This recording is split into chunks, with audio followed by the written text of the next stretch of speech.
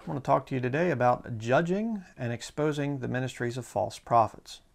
Okay, now one of the big supposed heresies of our modern time here, the Laodicean church age, is judging other people. And I'm going to show you that there are some condemnations in the Bible about judging. There definitely are. There are some instances when you should not judge someone. Okay? But then again, there are some instances when you should, when you actually have a duty to judge.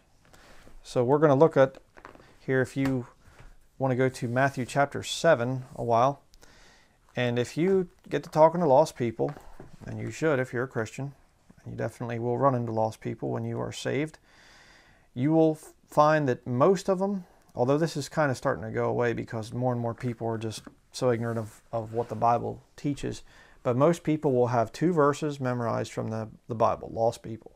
And that is John chapter 3, verse 16, "For God so loved the world that he gave his only begotten Son, that whosoever believeth in him should not perish but have everlasting life."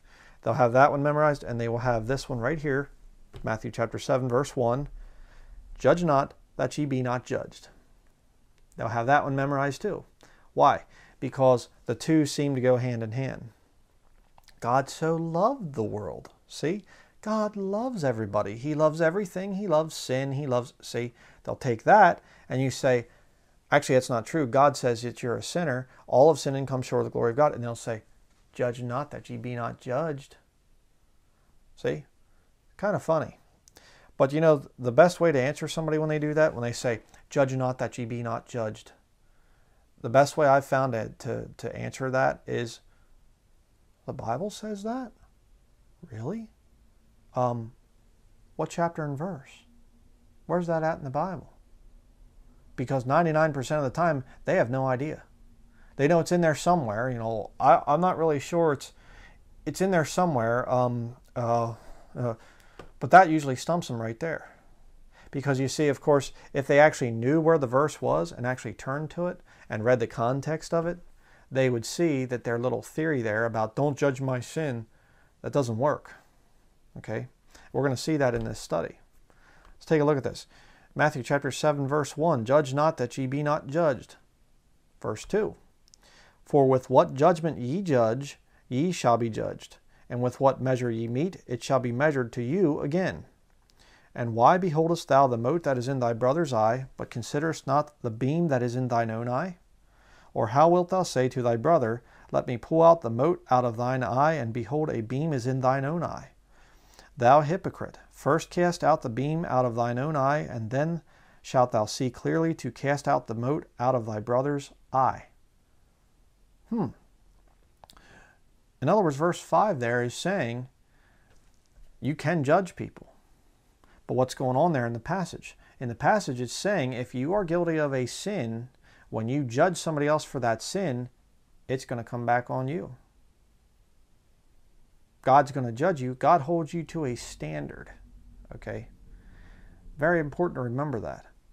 And so, if you are out there and you're attacking sodomy, "Oh, bunch of wicked sodomites, you bunch of dirty perverts," and blah, blah, blah, blah, blah, and you yourself are looking at pornography and getting your thrills from looking at sodomy, both women and women and men, if you're doing that and condemning sodomy, out in the public you condemn sodomy, but privately you're getting thrills from it, God's going to judge you harshly for that. And you have no right to judge a sodomite when you yourself are entertained by him. And by the way, let me just take it to the next level. Okay? How is it that a Christian can watch television shows when sodomy is openly promoted? You say, well, they aren't taking their clothes off. Okay, but are they telling jokes about sodomy and kind of making fun of straight people, you know? And you laugh at that? And then you turn around and you judge the sodomite and you say the sodomy is wicked and you yourself are being entertained by him? Brethren, there would have been a time when you could have debated the thing of television. You know, you go back to the 1950s or 60s and should you watch it? Should you watch it? Should you?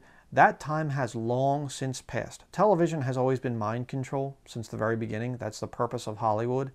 But the fact is, today, right now, if you're a Christian and you are watching television for any reason of any kind, you are in sin. You say, well, I got to know the news. I have to know what's going on. Get it off the internet. Read a newspaper. See, you're addicted. If you watch news every single night or day or whatever else, you're addicted to it. And you know why you're addicted? Because they have mind control triggers all throughout the news media. All right, now, again, I want to do a study on this eventually, but, it's just going to require so much time, and that's getting more and more difficult as time goes by here. But, the fact is, if you look at news, many news broadcasts will have revolving circles somewhere in the background, okay, proven to put you into a hypnotic state. They will also have flashing lights throughout the news media presentation. And then they will have pretty women with glossy lipstick on their lips, and usually low-cut tops, telling you what to believe and telling you the news. What's that all about? Or attractive men, to attract the women. And they'll cut to things. They'll say, okay, now joining us in the weather room, and it'll go,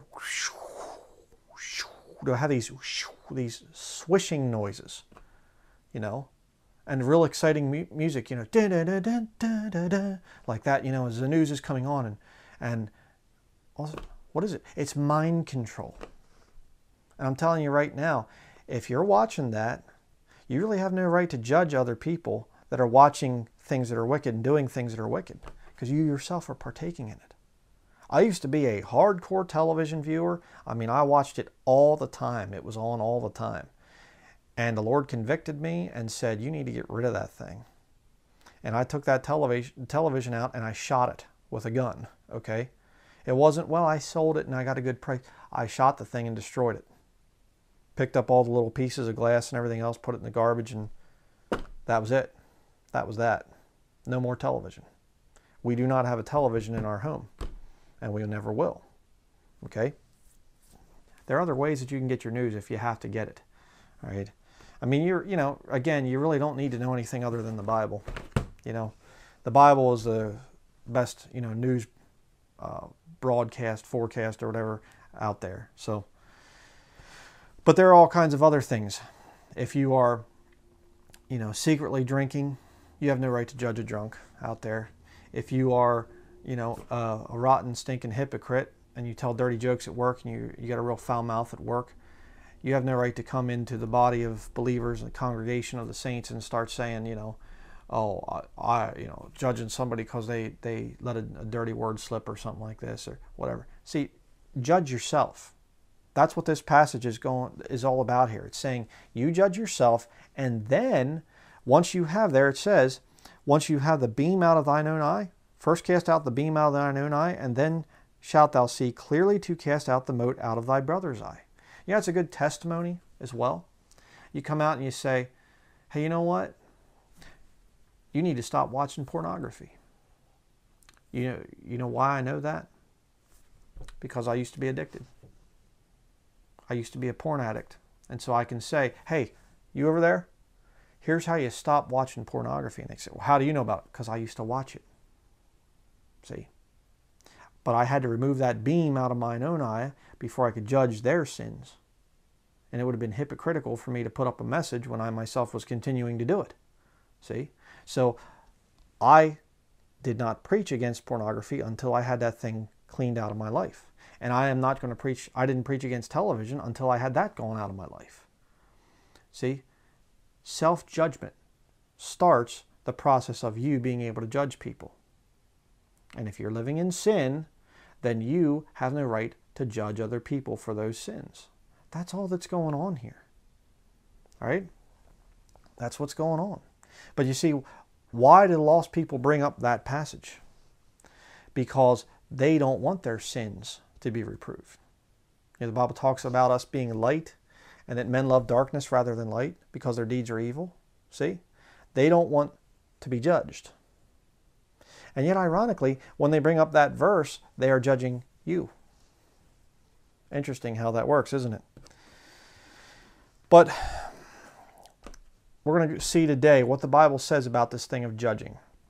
Are we supposed to judge false prophets? Are we supposed to just go through the world and just say, okay, I'm just going to live and let live and just not care about what other people do. And you know, hey, you know, as long as you aren't hurting anybody, you can do whatever you feel like doing and blah, blah. Is that what we're supposed to do as Christians? That's what we're going to find out today in this study. Jump over to verse 15 there in Matthew chapter 7. Okay, now we're going to start getting into the thing of false prophets.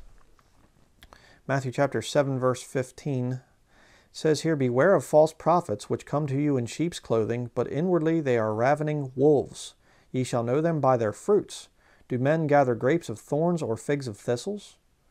Even so every good tree bringeth forth good fruit, but a corrupt tree bringeth forth evil fruit. A good tree cannot bring forth evil fruit, neither can a corrupt tree bring forth good fruit. Every tree that bringeth not forth good fruit is hewn down and cast into the fire. Wherefore by their fruits ye shall know them." All right. So how can you tell if somebody's a false prophet or not? By the spiritual fruit that their ministry bears. All right. Now you can look at a lot of ministries out there and you can say, okay, take Billy Graham as a for instance. Okay. Now, has Billy Graham produced fruit? Sure. Has he had an impact on the world? Oh, absolutely. Absolutely. But what kind of fruit has he produced? Has he made Christianity stronger? Or has he brought it to its knees, bowing down to the Pope? The second option there. Because of what Billy Graham did, he has brought many, many people back that aren't even real converts. He's brought them to the point where they're now bowing to the Pope. Why? Because Billy Graham does. Billy Graham has come out publicly and said about, you know, I'm a friend of the Pope and everything else. And, you know, I've spoken his church, Pope John Paul II, you know, and the Pope is almost an evangelist. You can look all this stuff up, you know, and it's just, you know, if you want to watch the video, I'm not sure if I'm going to release it before this one or after this one. I'm not sure yet. But, you know, God's Ambassador, you know, this book that's put out by the Billy Graham Evangelistic Association, and it shows him sitting there with the Pope and buddy and with all these world leaders and stuff. See, what are the fruits of Billy Graham's ministry? They're rotten. They're bad. So you can judge a false prophet by the fruit that comes from his ministry. And you say, well, that was maybe back then. Maybe Jesus was just speaking back then. Maybe there's no future prophecy. You know where I'm going with this if you know your Bible well. Turn to Matthew chapter 24.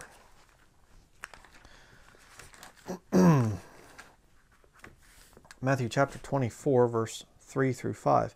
One of the favorite tactics of the lost false prophets is to relegate a lot of the Bible, its relevance to the past, and say, well, that was true back then, but not anymore today. It's not really there today. We're going to see about that. Matthew chapter 24, verse 3. "And as he sat upon the Mount of Olives, the disciples came unto him privately, saying, Tell us, when shall these things be, and what shall be the sign of thy coming and of the end of the world? And Jesus answered and said unto them, Take heed that no man deceive you, for many shall come in my name, saying, I am Christ, and shall deceive many." Has that happened? Is it going to continue to happen? Oh, yeah. I mean, you have so many people now that are claiming to be Jesus Christ. You have this Vissarion nut over in Russia that, you know, looks like the stereotypical pictures of this hippie guy that, you know, this pot-smoking, you know, long-haired hippie that just is peaceful and loving, you know, and all that stuff that's in the Roman Catholic paintings, you know. That's what Vissarion looks like. I have a study on him. You can watch that.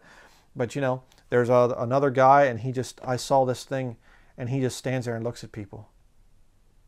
Comes out on the stage and just looks at people. And you know, women all through the crowd, and they're just, oh, and stuff, you know, just guy standing there looking. You know, it's insane. And all because he looks like Jesus Christ, you know. So, are there other Christs? Oh, yeah. And of course, that's just the fake imposters. But you also have the Roman Catholic priests, as I showed in my study from last week. Every Roman Catholic priest, according to Catholic doctrine, is another Christ. And interestingly, too, a lot of the, you know, Protestant men that go off to the seminary, you say, what's the seminary? It's my alma mater. Your, I forget what the, alma means, like birth mother or caring mother, whatever else. But I've even heard it said that it can mean virgin mother. So if you have a virgin mother, then you are a Christ. And, a lot of these people, don't you speak against the man of God. He's anointed, he's holy, he's, some kind of other Christ. That's why your standard's always here. It's always this book. It's never a man. That's another way to tell a false prophet. Does he take people away from the book and put the authority on himself? But you see there, Jesus prophesies and says deception is going to be huge. Many people are going to be deceived in these last days. And of course, Matthew chapter 24 is pointed doctrinally at the nation of Israel. Sure. And I have a whole expository study on this chapter. All right, that's what's going on there. But as it's been said, as I've said in other studies, Matthew chapter 24 is over here in the time of Jacob's trouble, and we are here in the church age. But you see, as we're getting closer, and the rapture is somewhere in between there, the pre-tribulation rapture, it's somewhere in between there. We don't know when it's going to happen. But as we are moving closer to Matthew chapter 24, the picture of Matthew chapter 24 is becoming clearer and clearer and clearer. And at some point in time, we go up, and those poor people that are left here, specifically so those Jewish people, are going to go into that time there. Just amazing. And in that time, more and more people, you're going to have the Antichrist, the man who appears to be Jesus Christ, I believe. I believe he's going to be a perfect counterfeit, an imposter Christ. And that's why the whole world's going to worship him. A whole lot more can be said about that, which I've talked about in other studies. But you're also going to have small individual men claiming to be the return of Jesus Christ. Deception is going to go through the roof after the body of Christ leaves. And by the way, part of that deception is already here with this whole anti-rapture movement. Because you see, they're already having to plan to cover up for the rapture of the body of Christ. So you have people that call themselves King James only, and they're already covering it up. They're coming out with all these ridiculous theories like this Jesuit, created the rapture theory and stuff. Then why do I see it in my Bible? And why is it that the Roman Catholic Church's official position is a post-trib rapture? Which I've talked about in my one pre-trib rapture moment. It's kind of weird, isn't it? And you see this stupid theory about, the Jesuit, Ribeiro or some kind of thing like this, he created the rapture theory. And you say, what's your proof? Well, this website. Okay, you go to the website. What's your proof? This other website. You go to that one. This other website, this other website, this other website, that other website. It's ridiculous. They were talking about the rapture in the 1st and 2nd century. And of course, it's in the Bible itself. You compare Scripture with Scripture. But getting back to our study here, Matthew chapter 24, verse 10, jump down there. It says, "And then shall many be offended, and shall betray one another, and shall hate one another.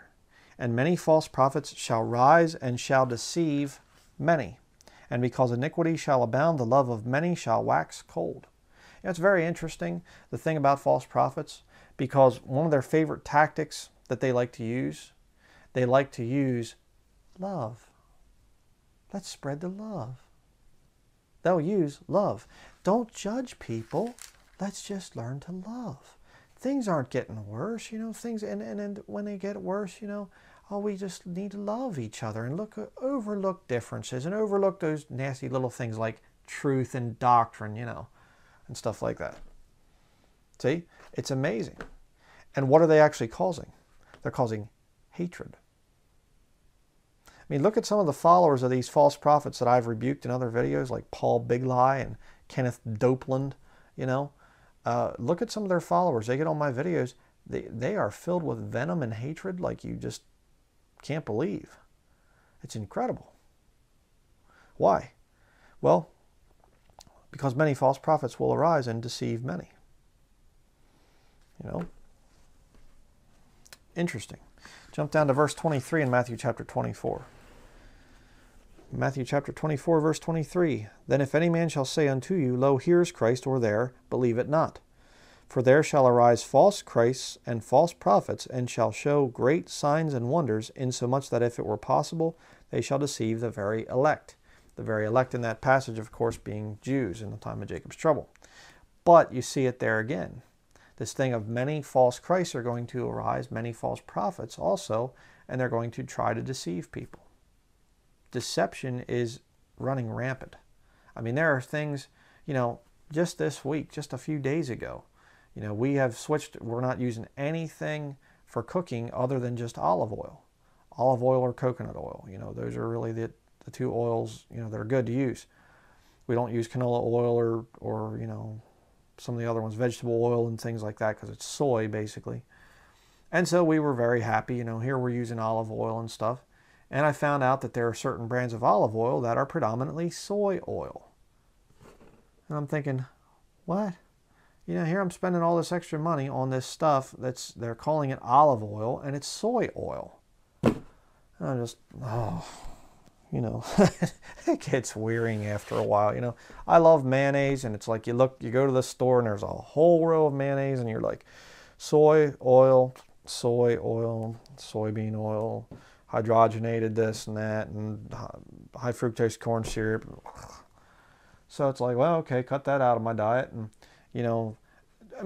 deception is amazing. You go to the organic aisle in the store and you look at organic types of things, high fructose corn syrup.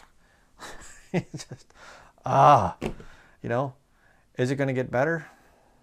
Well, it will when the Lord comes back. When the Lord Jesus Christ returns with us, his saints, in Revelation chapter 19, sets up his millennial kingdom, it's going to be great then. But until then, there's deception. And, don't ever think that you've arrived at all truth, unless it's all truth is Jesus Christ. I realize he is truth personified. But what I'm saying is the deception is so great now, you're going to be finding things out all the time. If you're looking in, researching, every single week you're going to find things, and you just go, oh, I was deceived again. Oh, brother. It gets frustrating, but stick with it, It will be worth it all. For in due season we shall reap if we faint not. But getting back to the study here, turn next to Acts chapter 20, verse 20. You say, well, okay, I see it there in Matthew, but what about instruction for a Christian living today? What we would call the church age. Acts chapter 20, verse 20. What's the responsibility for a Christian that's in ministry? Paul writing here, he says, and how I kept back nothing that was profitable unto you, but have showed you and have taught you publicly and from house to house. I heard it said the one time, they said, you have 20/20 vision. And referring to this verse, teaching people publicly and from church building to church building. I'm sorry, it says house to house. But he kept back nothing from them. You see? Now, I try to do that. I try to answer people's questions. I know that there has been, I've gone to the church buildings and you just go there and you sit there through these dead sermons most of the time, and there's very little that you come away with. And there's so many questions that people have nowadays. You can't answer all those things when you're forced into the 9 to 12 schedule of the Babel buildings. You have to come online. You have to go out there and seek the answers. And that's the way it's supposed to be, brethren. Okay? Even if you are in a Babel building and you're like, I'm not leaving, whatever else, you're still going to have to do research on your own. Okay? You still have to get that relationship between you and the Lord worked out, where he is teaching you. But a ministry that's real should keep back nothing from you. All right, that doesn't mean you're going to ask me for my personal information. I kept back nothing from you. I'll just tell you everything. No, it's talking about the whole counsel of God, the Word of God. Okay, I try to preach whatever's in this book. I try to preach it according to it is in the Scriptures, as it is in the Scriptures here. I try to do a lot of work, try to do a lot of research to bring out the truth. There are a lot of, my ministry, my calling has always been in the area of subject matter preaching. I can do expository study. I have done some of that, but the Lord has always kind of pulled me back over to subject matter preaching. because I know that there's a lot of people out there that aren't willing to cover certain subjects, and I am. I'm willing to stick my neck out there and preach things that are controversial or that put me in disfavor among some of the brethren. Whatever, you know, that's just the way I do things. So I do that aspect of the ministry. I try to feed the flock of God. But now, does that mean I should never judge anybody or never expose false prophets? Because I've gotten that from a lot of the brethren, you know.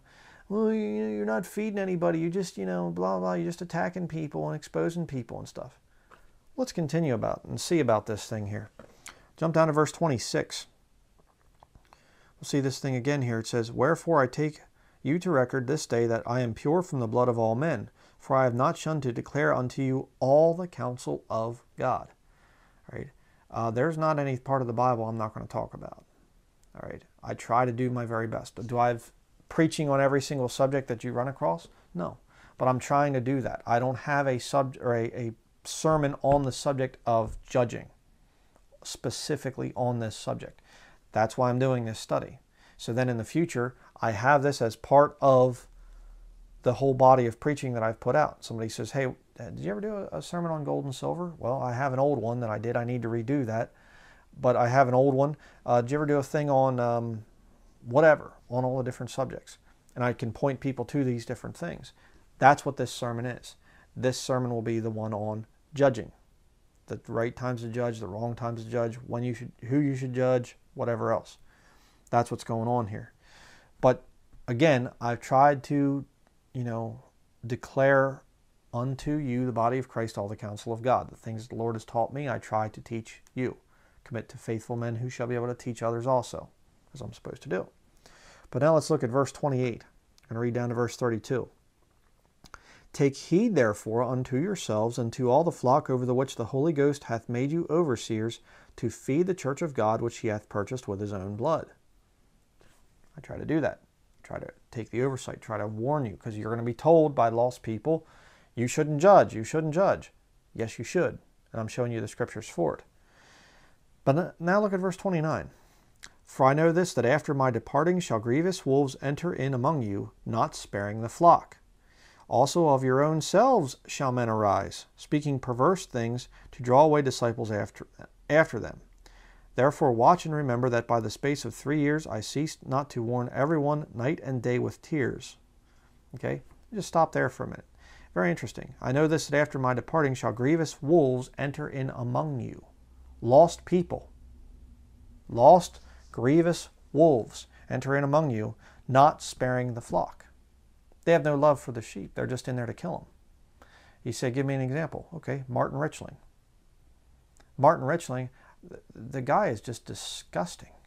And his videos were just attacking me and putting me down personally and just making fun of me and mocking me the whole way through, not proving anything.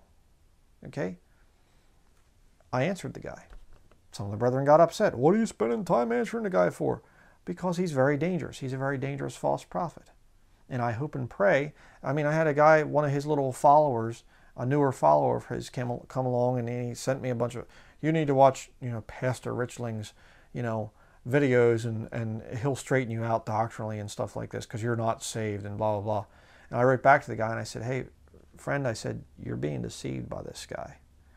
Martin Richling is a habitual fornicator. He's a bad, bad man. A very, very wicked man." And I said, "You know, you need to get away from that guy."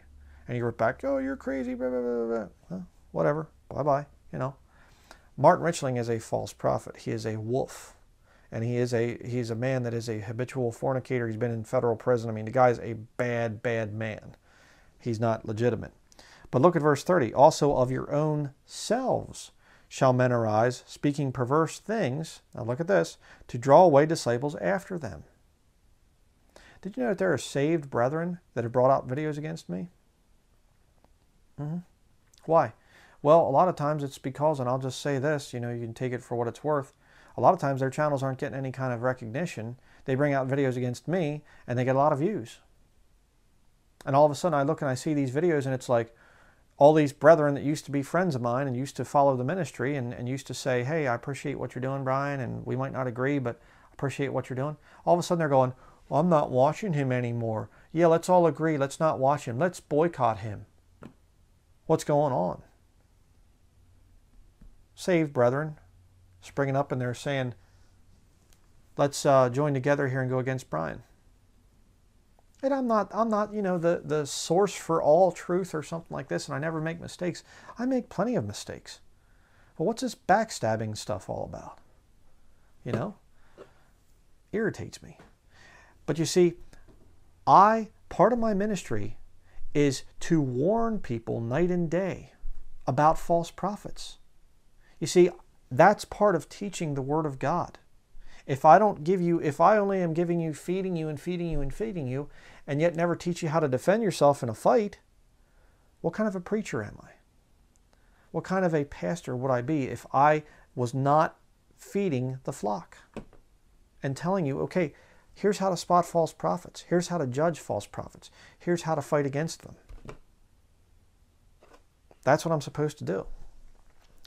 And again, another purpose of the ministry here is in verse 32. And now, brethren, I commend you to God and to the word of his grace, which is able to build you up and to give you an inheritance among all them which are sanctified. If you've learned nothing else from this ministry, you will see this is the authority right here. The Word of God. God's holy Word. This is the authority. Right? And when people start to deny the book and they don't rightly divide it and whatever else, if the Lord tells me to expose them, I'm going to expose them. I mean, a lot of people, they say, could you expose so-and-so? Could you expose so-and-so? A lot of times I don't. Why? I'm too busy to. Other times I see, hey, this is a major problem here. This person's really deceiving a lot of people. They're whatever. And I can use this to teach Bible doctrine. See? I mean, I attacked Paul Begley, here recently. Why? Because I wanted to have a video against the crucifix to show people, to show Christians, you shouldn't have a crucifix in your home. It is a satanic symbol. All right? That's why I did that study. And I'm showing that just because somebody's called a Baptist doesn't mean that they are a Bible believer. He's not a Bible believer, and he's a closet Catholic. All right? Married to a Catholic. And he's always, don't cut on the Catholics. Don't say things against the Catholics. And, the Catholics are okay and all this stuff. One of the reasons why I'm so hard on the Catholics is because I know what they do when they get into power. And right now we still have freedom. I saw one of the comments, one of the brethren out there said it, and I thank you for the comment. You know who you are. They said, Brian sticks his neck out, and if it was, 400 or 500 years ago, back during the Reformation years, I would have been dead years ago. Okay?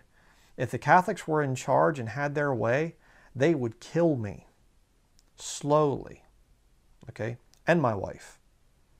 They would murder us. Okay? That's why I'm fighting so hard against Catholicism, because I'm trying to keep them out of power as long as possible, trying to expose their evil deeds so that we can still retain some freedom and stay away from the Inquisition, which they still have, by the way. The Office of Inquisition is still there. Ratzinger used to be the head of that. But, oh, don't judge, Brian, don't judge. You shouldn't judge false prophets. Well, then don't watch the videos when I bring them out, okay? Go next to 1 Corinthians chapter 2. 1 Corinthians chapter 2, verses 12 through 16. Now we have received not the spirit of the world, but the Spirit which is of God, that we might know the things that are freely given to us of God. Which things also we speak, not in the wisdom which not in the words, which man's wisdom teacheth, but which the Holy Ghost teacheth, comparing spiritual things with spiritual. But the natural man receiveth not the things of the Spirit of God, for they are foolishness unto him, neither can he know them, because they are spiritually discerned. Let me stop right there for another minute. That's why when you have somebody that says, I have lost relatives and they can't understand the King James, we should change the King James. No, because lost people, natural men, lost people cannot understand the Word of God.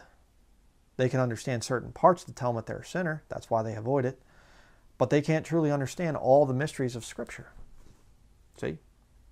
So you don't bring the Bible down to the level of the lost world. That's why it's funny, because I've actually seen some lost people and they say, I can understand this NIV better than the King James. You know? Yeah, because it's written by lost people for lost people. That's why they can understand it. Verse 15. Now here's another key scripture. But he that is spiritual judgeth all things, yet he himself is judged of no man. For who hath known the mind of the Lord, that he may instruct him? But we have the mind of Christ. You know, one of the best ways to judge something is if you have the law in writing.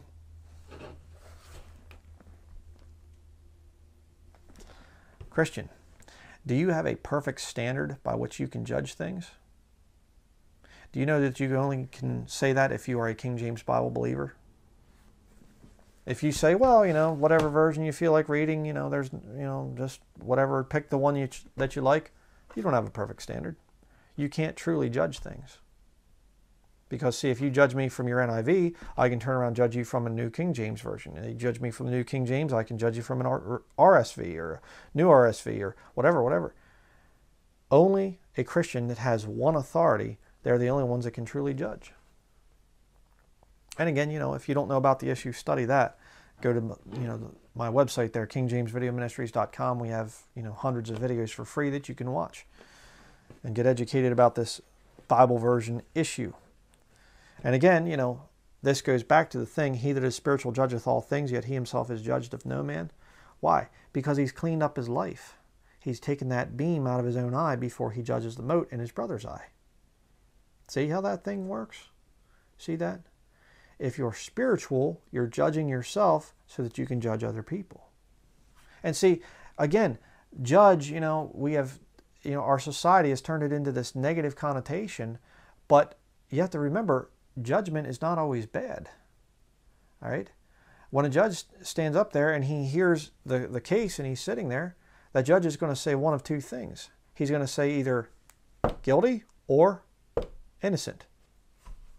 Right? So judgment could be a good thing. And people need to understand that. When I judge you and I tell you you need to get away from the television, I'm not trying to be negative, I'm trying to be positive. Think of the free time that you'll have. Think of the clarity of thought that you'll have. Not having all those brainwashed images in your mind. Think about that. When I tell you you need to get away from pornography, you're going to have a clean mind.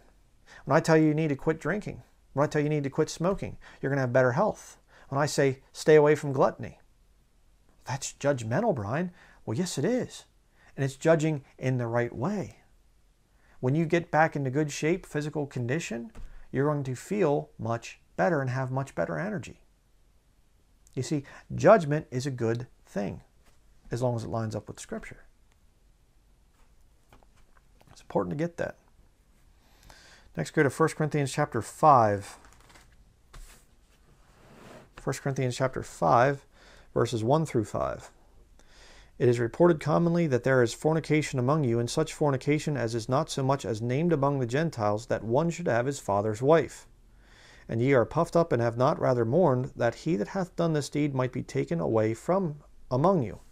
For I verily, as absent in body, but present in spirit, have judged already, as though I were present, concerning him that hath so done this deed. So Paul didn't even need to be there. He's like, I don't even need to hear about this thing. I don't even need to know the guy or his family or he's a real nice guy or whatever. I've judged already. You know? Get the guy out of there. Verse 4. And the name of our Lord Jesus Christ, when ye are gathered together, and my spirit with the power of our Lord Jesus Christ, to deliver such an one unto Satan for the destruction of the flesh, that the spirit may be saved in the day of the Lord Jesus. So, what's the judgment there? Kick the guy out of your congregation so that God can judge him. And what's the way that God judges him? You know, and here's another very important thing. Oftentimes the way God will judge a Christian, and whether, you know, what he'll do there in the life of a Christian is, depending on how much sin you are messing around with in your life, is how much God will keep the devil back from you. If you're messing around a lot in sin, God will let the devil loose on you. You don't want that. All these nutty charismaniacs out there that are like, oh, the devil's not anything. He's just, a little loser and whatever else. I bind him and, oh, get away from me, devil. Most of those are servants of Satan. That's why they're saying that. Trying to deceive you on the seriousness of how evil the devil is. You don't want the devil coming after you. Okay? I know God is greater and everything else, but when you're dealing with a being that's at least 6,000 years old, you don't want that. You don't want him coming after you and then the Lord saying, okay, go ahead. Do whatever you want to them. They're living in sin. They aren't convicted by my word, reading my word, so go ahead. That's a bad thing. Very bad thing. We're going to see about that later too as we continue here. But jump down to verse 9. I wrote unto you in an epistle not to company with fornicators, yet not altogether with the fornicators of this world, or with the covetous, or extortioners, or with idolaters, for then must ye needs go out of the world. But now I have written unto you not to keep company if any man that is called a brother be a fornicator, or covetous, or an idolater, or a railer, or a drunkard, or an extortioner, with such an one no not to eat. For what have I to do to judge them also that are without? Do not ye judge them that are within? But them that are without God judgeth. Therefore put away from among yourselves that wicked person. So there you see the contrast there, saying, hey, God is judging those people that are out there, all right, the lost world that's outside of the body of Christ. It's not in the church, the true church. But the people that are within, whose responsibility is it to judge them? You and me. That's our responsibility. And we're going to see a little bit later about that line that you cross where your judgment is wrong. There are certain things that you should not be judging other brothers or sisters about. And we're going to talk about that later on. But when it comes to something, an open sin like this, the guy is fornicating with his father's wife. And of course, you don't know if that's a stepmother or the actual birth mother. But the point is, it's wicked either way. Very wicked. And they're not judging the guy. That's a problem. You need to judge somebody like that. But look at chapter 6, 1 Corinthians chapter 6, verses 1 through 8. It says here, dare any of you, having a matter against another, go to law before the unjust, and not before the saints? Do ye not know that the saints shall judge the world? And if the world shall be judged by you, are ye unworthy to judge the smallest matters? Know ye not that we shall judge angels? How much more things that pertain to this life? If then ye have judgments of things pertaining to this life, set then to judge who are least esteemed in the church. I speak to your shame. Is it so that there is not a wise man among you, no, not one that shall be able to judge between his brethren? But brother goeth to law with brother, and that before the unbelievers. Now therefore there is utterly a fault among you, because ye go to law one with another. Why do ye not rather take wrong? Let people go against you there.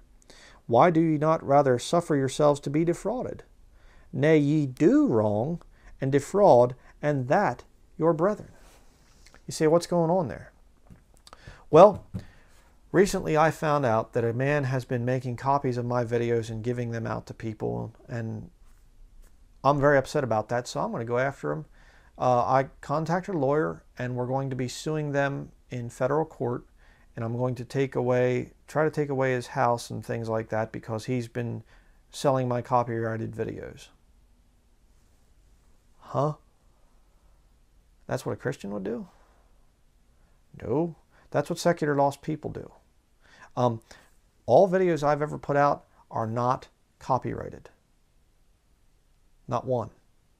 People making copies of my videos, and I realize people cut my videos up and they make me look like a fool sometimes because they have me saying things and you don't look at the whole context of what I'm saying. You only look at these little parts that people cut out. You can do that with the Bible, okay? There are parts of Scripture that you can cut out little parts of verses and make the Bible contradict itself and all kinds of things like that. You have to look at the context. So, if they do it with the Bible, they'll do it with my ministry. They'll do it with yours if you're putting videos out, whatever. But the fact of the matter is, I'm not going to take anybody to court on it. Okay? I am not going to court. I avoid the court system. You say, well, then what do you do about these people that are lying about you, Brian?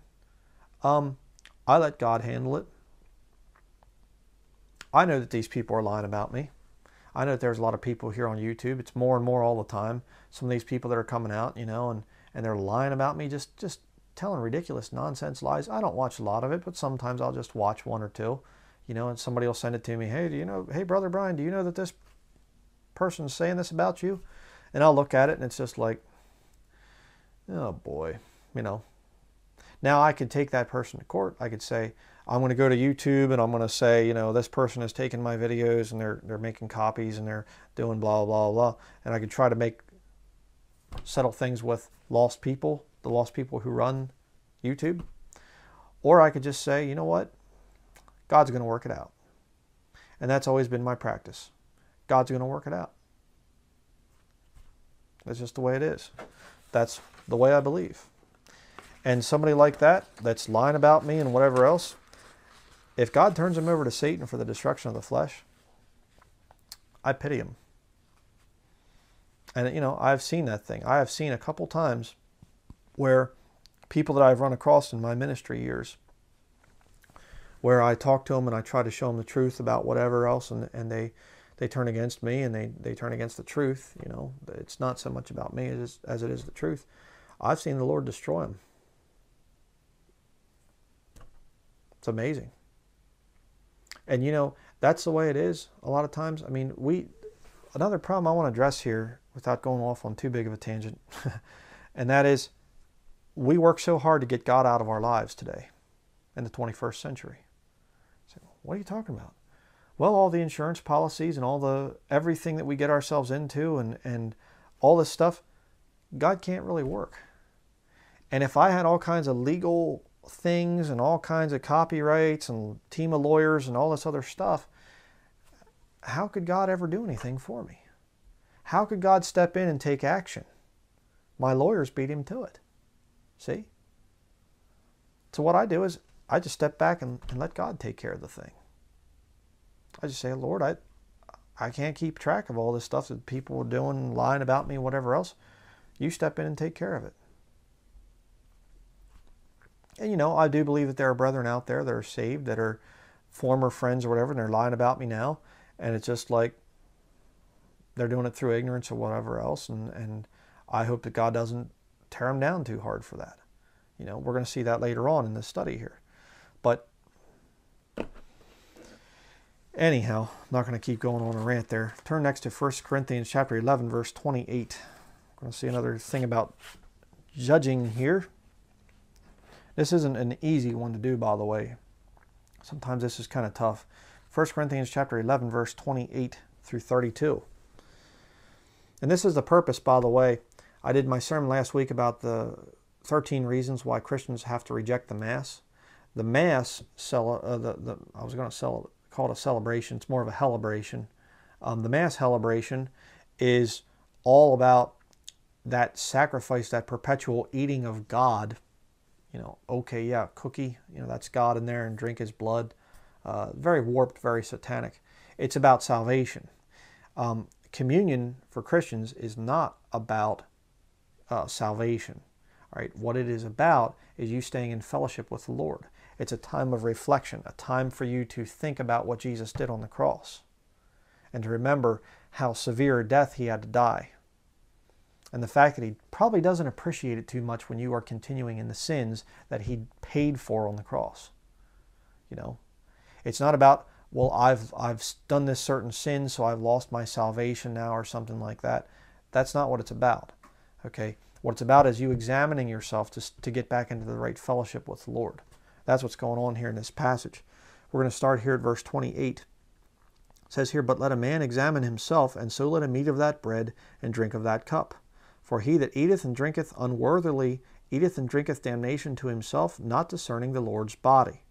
For this cause many are weak and sickly among you, and many sleep. That's what happens as a Christian when you start to mess around with sin.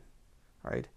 You will get weak and sickly, and if it keeps going and you don't quit the sin, God might have to take you home early.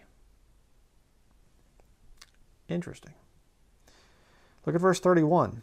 For if we would judge ourselves, we should not be judged. Judge not, lest ye be judged. Okay? The reverse of that is judge yourself so you don't have to be judged. By who? By God. Verse 32, but when we are judged, we are chastened of the Lord, that we should not be condemned with the world. See? Right there. Very interesting.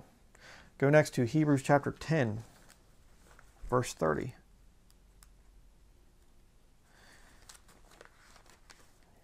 One of the best things that you can do as a Christian is to judge yourself. Keep yourself in right fellowship with the Lord.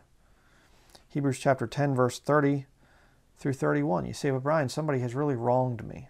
Like I said, some of these videos out there are just ridiculous. Attacks against me.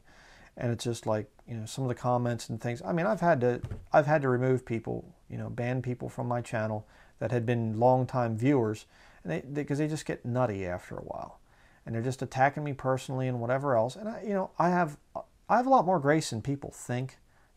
I've put up with a lot of things over the years, and I try to put up with the brethren and stuff like that. But when it just gets ridiculous and absurd, and they're hurting people that are coming on, to the channel and stuff, I'm just like, okay, I got to ban you from my channel. Goodbye. And I see somebody's just stuck in some rut and they're just bitter about something that we've had a disagreement with in the past. But anyhow, Hebrews chapter 10, you say, how do I get back at somebody? Hebrews chapter 10, verse 30, for we know him that hath said, vengeance belongeth unto me, I will recompense, saith the Lord. And again, the Lord shall judge his people. It is a fearful thing to fall into the hands of the living God. Now specifically, I've talked about this in my our House Church Christians Violating Hebrews chapter 10, verse 25.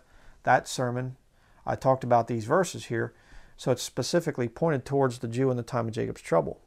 Very interesting study if you go through that thing verse by verse, which I already did in that other study, so we're not going to do it here.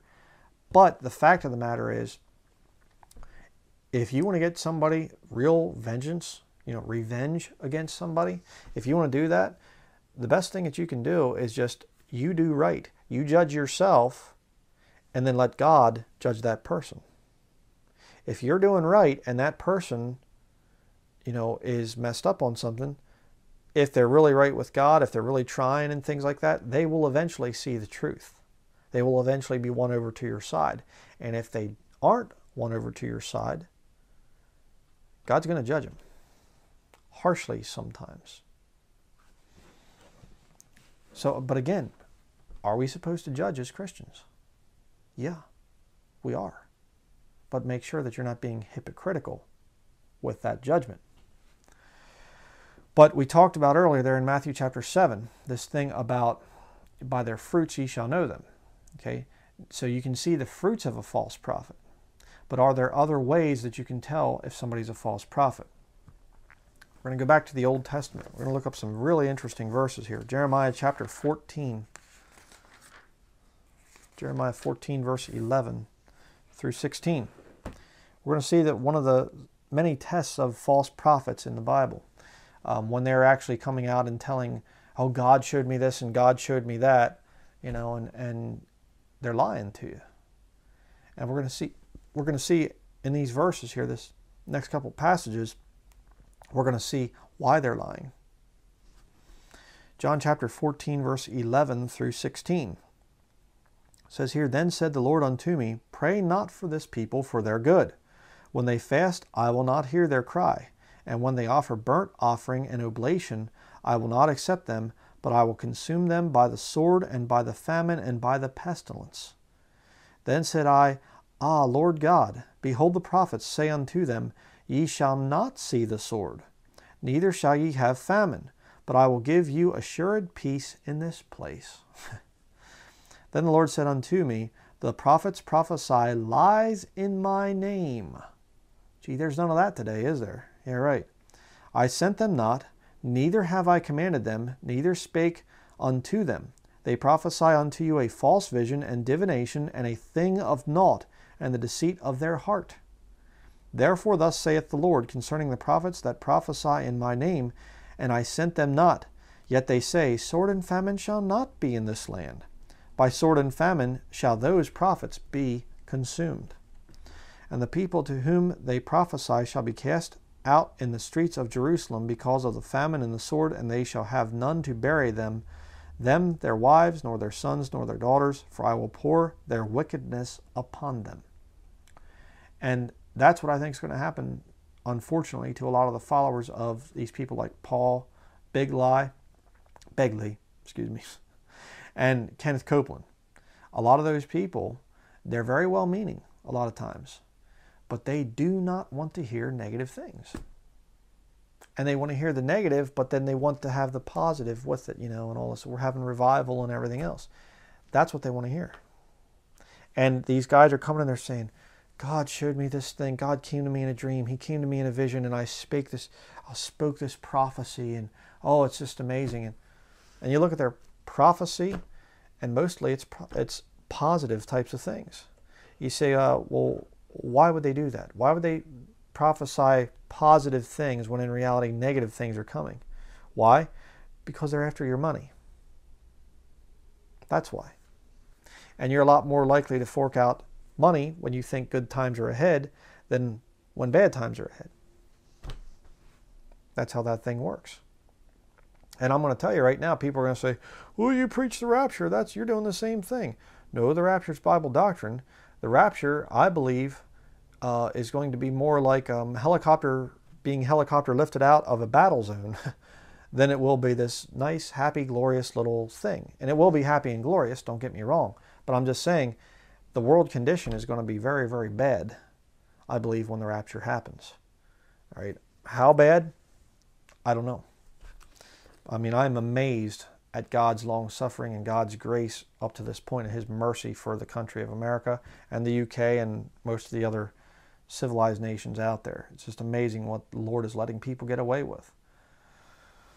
You say, well, why would He do that if He's a just God? Well, because He's also a merciful God. And there are people out there that still need to be saved before we leave. Turn next to Jeremiah chapter 23, verses 1 through 4. Okay, so you saw the false prophets there back in Jeremiah chapter 14. Now we're in Jeremiah chapter 23. It says here, Woe be unto the pastors that destroy and scatter the sheep of my pasture, saith the Lord. Therefore thus saith the Lord God of Israel against the pastors that feed my people, Ye have scattered my flock and driven them away, and have not visited them. Behold, I will visit upon you the evil of your doings, saith the Lord. And I will gather the remnant of my flock out of all countries whither I have driven them, and will bring them again to their folds, and they shall be fruitful and increase. And I will set up shepherds over them, which shall feed them, and they shall fear no more, nor be dismayed, neither shall they be lacking, saith the Lord. Now the total fulfillment of this is, of course, going to be through the time of Jacob's trouble into the millennial kingdom. All right. If you study the whole thing out, when we come back as Christians, glorified saints, we're going to rule with Jesus Christ as kings and priests. All right. True priests, okay, not Catholic priests. And we will be teaching those people, depending on your service here in this life. You'll either be a king or a priest. Okay, I believe that. Or maybe both. I'm not sure how the whole thing's going to work out yet. A lot of that stuff, I don't think we can really know until we go to be with the Lord. But the point is, those people that go into the millennial kingdom, those Jews that are scattered right now, are going to be brought back to the land of Israel. And that's when they're going to be running out into the wilderness. The Antichrist is going to be coming after them. Revelation 19, Jesus Christ and the saints come down, wipe out the Antichrist and his armies. And then the judgment of the nations, we go out, gather the rest of the people for judgment, and the sheep go into the kingdom. The goats go into the lake of fire. So that thing there is what's really being described here in this passage. But notice again, there's the thing of false pastors, and they are scattering the sheep. Why? Because they're not feeding them. They're destroying and scattering the sheep. I mean, just a shepherd takes the sheep and goes out into a pasture someplace, and there's no grass there, there's no running water around or whatever else, and they're going, were kind of hungry, and the shepherd's like, deal with it, You're here in this special place here, you're not here to be fed, you're here to do something for us or whatever. And that's what a lot of these hirelings do in these Babel buildings. They aren't feeding the people. And so what happens? The sheep are scattered. And I thank the Lord for the internet, because the sheep that are scattered can come on here and they can learn from the Word of God. I've learned a lot of what, I learned. Most of my study and things, how I was taught, came from being online, came from videos and books and things, which most of it's here yet, that I've read and whatever. I didn't learn this stuff in Babel buildings. Okay, I had to go out and find this information on my own, predominantly, But let's go to John chapter 10. We're going to be back here into the book of Jeremiah, but for now let's go to John chapter 10. And we're going to see this thing about the hireling.